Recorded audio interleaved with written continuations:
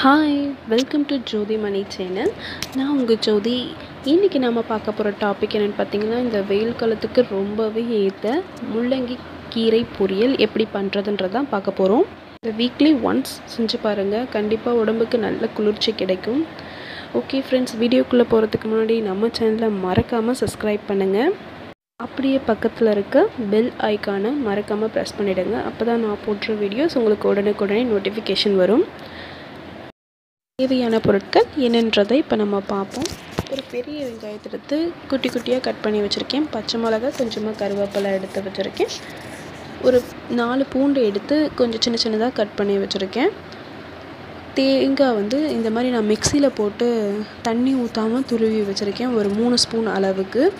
இப்போ மஞ்சத்தூள் ஒரு 1/4 ஸ்பூன், அப்புறம் ஜீரகத்தூள் ஒரு 1/4 ஸ்பூன், உப்பு தேவையான அளவு, பெருங்காயத்தூள் ஒரு சிட்டிகைன்ற அளவுக்கு எடுத்து வச்சுருக்கேன். அடுத்ததாக முள்ளங்கி கீரையோட தண்டு முனையில் வர தண்டை கொஞ்சம் தனியாக கட் பண்ணி ரொம்ப சின்ன சின்ன ஸ்லைஸாக போட்டு வச்சுருக்கேன். அதே மாதிரி கீரையும் கட் பண்ணி வச்சுருக்கேன். ரெண்டும் நல்லா வாஷ் பண்ணியாச்சு. வாஷ் பண்ணதுக்கப்புறம் நல்லா கட் பண்ணி வச்சிட்டாச்சு. இப்போ வேர்க்கடலையை ஃபஸ்ட்டு நாம் வறுத்து பொடி பண்ணிக்கலாம். வெறும் பேனில் வேர்க்கடலையை போட்டு நல்லா வறுத்து கொஞ்சம் கலர் சேஞ்ச் ஆனது பிறகு இறக்கி அதை நம்ம பொடி பண்ணி வச்சுக்கலாம். பேனில் ஆயில் விட்டு நல்லா ஹீட் ஆனதுக்கப்புறமா நம்ம ஃபஸ்ட்டு வெங்காயத்தையும் கருவேப்பிலை, பச்சை மிளகாய் இது 3த்தையுமே சேர்த்துக்கலாம். இது நல்லா வதங்கட்டும். வெங்காயம் ஒரு கொஞ்சமாக பாதியாக வெந்துட்டுருக்கும் போதுமே நம்ம பூண்டும் சேர்த்துப்போம். ஏன்னா பூண்டும் நல்லா ஆயிலில் வதங்குதுனா தான் நல்லா சாப்பிட்றதுக்கு நல்லாயிருக்கும். ஸோ இப்போ நான் பூண்டையும் ஆட் பண்ணிடுறேன். இப்போ இது ரெண்டையும் நல்லா வதக்குங்க. இது நல்லா பொன்னிறமாக கலர் சேஞ்ச் ஆகி வரணும். அந்தளவுக்கு நல்லா வதக்கி விட்டுடுங்க. அப்போ தான் முள்ளங்கி கீரை ரொம்ப டேஸ்ட்டாக இருக்கும்.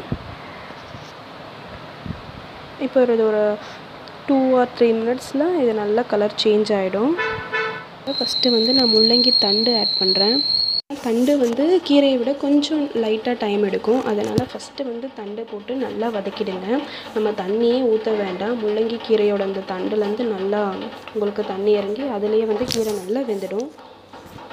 தண்டு ஒரு 2 மினிட்ஸ் நல்லா இப்போ வதக்கியாச்சு. இதுக்கு அடுத்து நான் மசாலாஸ் ஆட் பண்ணிடுறேன். இந்த மசாலாஸ் எல்லாத்தையுமே ஆட் பண்ணியாச்சு. ஆட் பண்ணிவிட்டு நல்லா ஒரு நிமிஷம் வதக்கி விடுங்க. இப்போ நல்லா வதக்கியாச்சு. ஒரு நிமிஷம் ஆகட்டும். இதுக்கு அடுத்து தான் நம்ம கீரையை சேர்த்துக்கலாம்.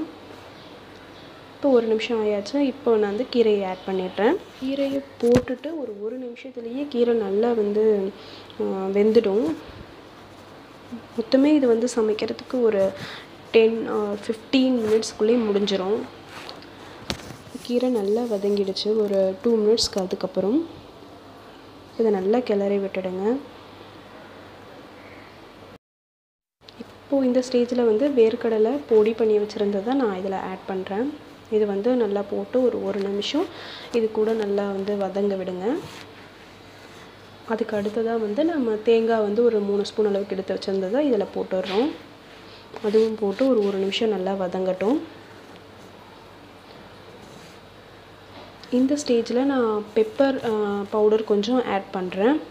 பெப்பர் பொடி ரொம்பவே டேஸ்ட்டாக இருக்கும். கொஞ்சம் ஸ்பைஸ் வேணுன்றவங்க பெப்பர் கொஞ்சம் ஆட் பண்ணிக்கலாம். இப்போ ரொம்பவே டேஸ்ட்டாக ரெடி ஆயாச்சு. ரொம்பவே டேஸ்ட்டான முள்ளங்கி கீரை பொரியல் ரெடி ஆயாச்சு. இதை நீங்கள் வீட்டில் கண்டிப்பாக உங்கள் குழந்தைங்களுக்குலேருந்து பெரியவங்கள வரைக்கும் எல்லாருக்குமே சமைச்சு கொடுக்கலாம். ரொம்பவே உடம்புக்கு நல்லது. இந்த வீடியோ கண்டிப்பாக பிடிச்சிருக்குன்னு நினைக்கிறேன். தேங்க்யூ ஃபார் வாட்சிங் திஸ் வீடியோ ஃப்ரெண்ட்ஸ். பாய்.